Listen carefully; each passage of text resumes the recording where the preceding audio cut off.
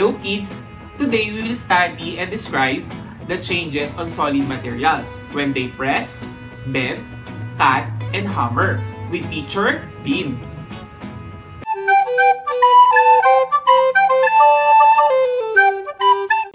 First is bend. Bend is to shape or force into an angle or curve. One example for bend is metal spoon. Kung ma-observe natin yung metal spoon, kapag binend natin, tingnan natin. What happened? Nagbago yung kanyang what? Shape and size.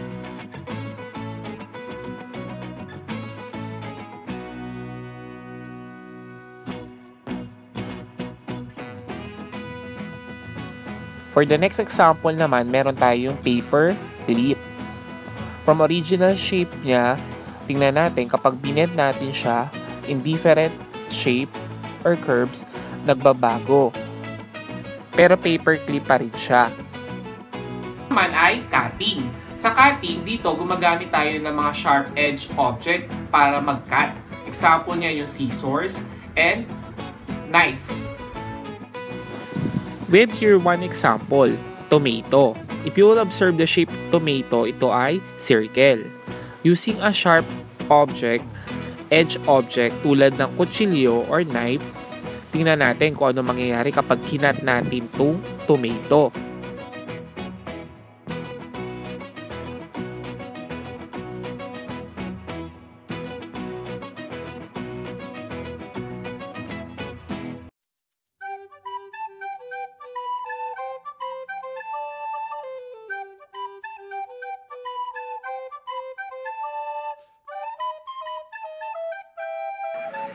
Bali from here, mapapansin natin nagbago yung shape ng tomato because of cutting, pati yung kanyang size.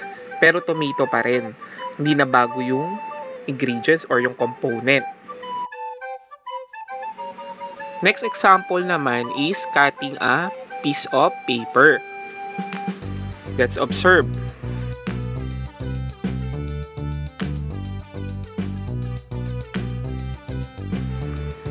On this cutting naman, we use a scissors. Kung kanina, kutsilyo yung ginamit natin, ito rin is have a sharp edge na pwedeng pang-cut. Again, na-observe natin yung papel, pwede siyang gupitin or i-cut sa pamamagitan ng gunting. Again, ang nagbago sa paper are yung shape and size. Naman is press.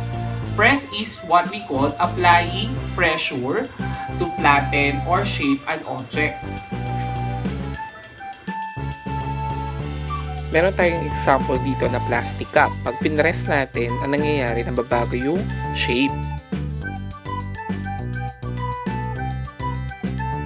A good example of pressing is kapag nagbe-bake tayo ng tinapay.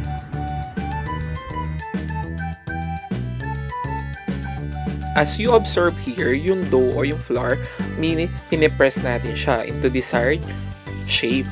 Kung paano pag nagbe-bake tayo. Kunyari, halimbawa, sa mga cookies, tinapay, pinipress natin siya sa kung anong cookies yung gusto natin sa tinapay.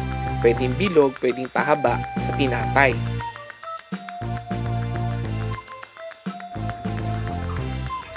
Another example is cotton. Malambot siya, pwede nating i-press into different size and shape.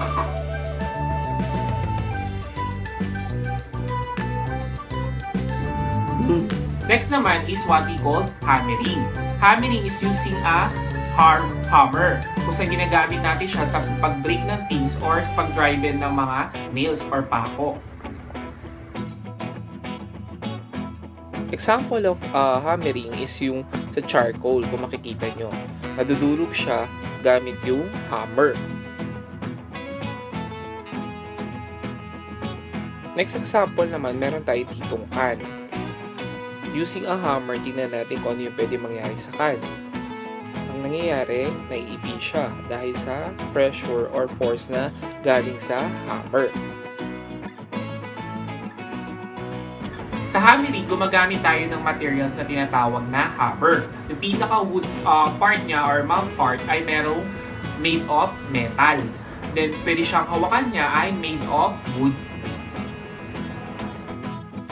Today, we learn about that all solid materials that undergo pressing, bending, hammering, and cutting only change their size and shape, or yung pinaka-physical appearance lang nila, but not their component, or yung pinaka-chemical part ng materials. Lahat ng mga bagay na nag-undergo sa paggupit, sa pag-bend, sa pag-hammer o pag-cut, ang nababago lang yung kanilang size and shape o yung sukat at hugis. Thank you, kids! Till next time with Teacher Min.